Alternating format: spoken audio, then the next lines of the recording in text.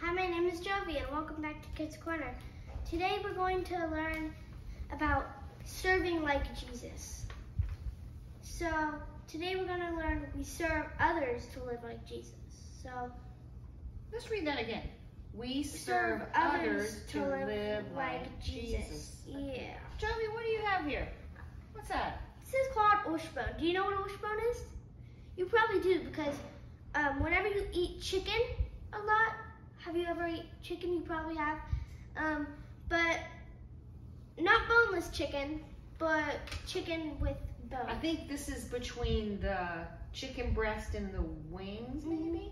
And it's a piece of, no, but this isn't a real one, right? Yeah, that's just a stick. My grandpa went out to find a stick shaped like a wishbone. Right. And he found it. So how does this work? Let's show the boys and girls how it works. So you're gonna hold on to this. Okay. And then now close your eyes. Okay. And then on a count of 3, you're gonna make a wish. And then what happens? You're gonna break, and whoever gets the largest piece, okay, their wish comes true. All right. Close my eyes. Who's counting? Me. Okay, go. 1, 2, 3. I didn't break mine. Well, mine broke off, so yours is longer. Oh, right? Yeah. Okay. What did you wish for? I wish that it would be a wonderful day. What did you wish for? I wish that I could share the glory of God often. That's a great wish. But you know, sometimes people wish things and then later they wish they didn't wish it. Can you give our friends an example? I'm going to go stand over here while you finish talking. Okay. So let's say that you were at school and let's say you're having some party. You're eating chicken. And you found a wishbone in the chicken and you yelled at one of your friends and said, "Hey, come here. Do you want to do the wishbone? Is it wishbone contest? Let's just call it a wishbone contest."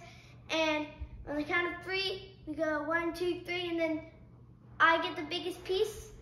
And my friend says, "What did you wish for?" And I said, "I wish that I'll never have to go to school again." And then what if that wish came true?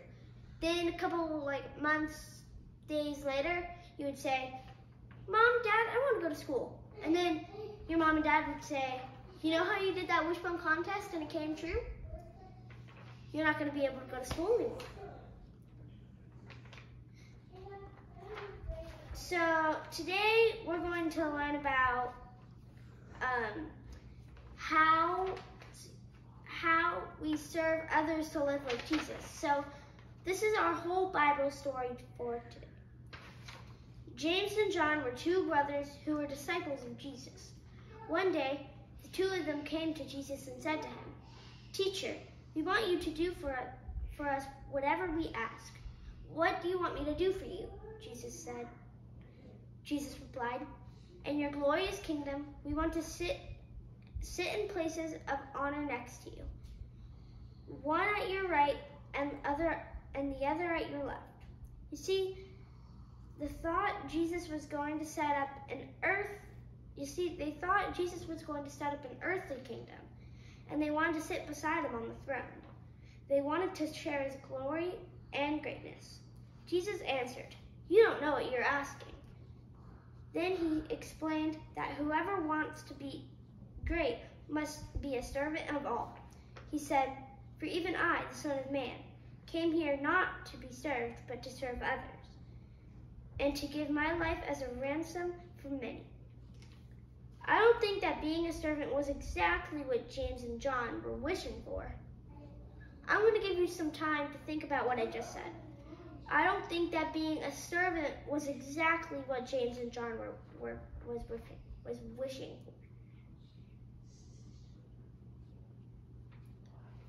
Okay, so what I was thinking is that James and John weren't telling Jesus the right thing. They were saying,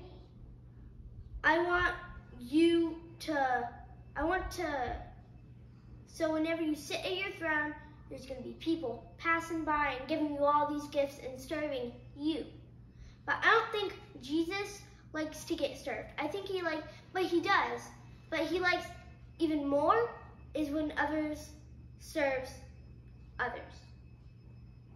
Let's give an example. So if I serve others, that makes Jesus happy. I mean, he still is happy whenever I serve him, but he's more happy whenever I serve others. Because, Jovi, when you serve others, you are serving him. Yeah. Right? Mm-hmm. Sometimes you and I may say, I wish I could be more like Jesus. But is that really our wish?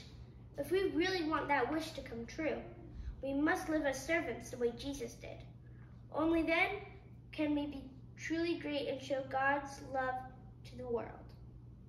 Dear God, let's pray. Let's pray. Dear God, help us to mean it when we say, I wish I could be more like Jesus. Please show us each day how to become a greater servant to those around us. In Jesus' name, amen. Amen. Thank you, Jovi, for that lesson. Thank you. Bye. Bye.